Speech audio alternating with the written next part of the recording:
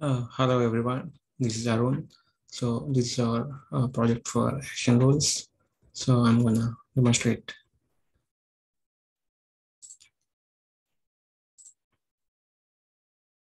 So we have this graphical user interface, and then I'm gonna select the attribute file,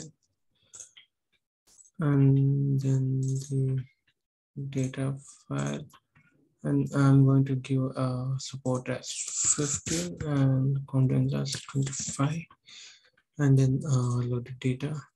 So here we can see all the attributes loaded. So I'm gonna select main test decision attribute and v high and low as the decision value from and decision value to.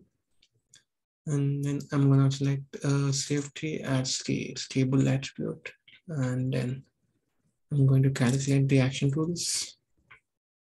So we can see here the program is calculating the action rules, and then it will also save the output to the action rules underscore output.txt file. Thank you.